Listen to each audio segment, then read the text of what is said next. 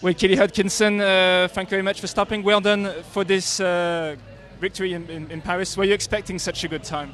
I think me and my coach just spoke then. He definitely knew I was in that kind of shape, but you know, first race out, you don't know what's going to happen. But I just really wanted to commit today, and it really paid off. So I saw them lights go, and I was like, keep going, and it really paid off. So I'm happy. Was it the time you had in mind before coming here in Paris for your first race of the season?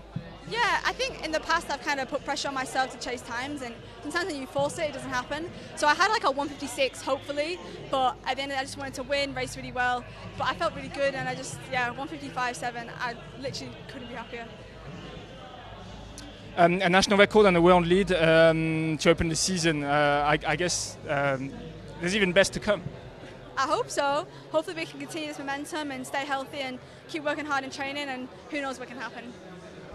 And how much confidence does this give you into the rest of the Diamond League circuit and eventually the final? Yeah, so much. I think it just solidifies what I know I can do. It's nice. You can think one thing, but like seeing it on paper is like a confirmation. So yeah, just keep working, and hopefully we can do bigger and better things. And also the World Championships, of course. Of course, that's the big one. We'll hopefully get there, and hopefully me and the girls can put on a really good battle, and hopefully I'll walk away with something nice and shiny. Thank you very much.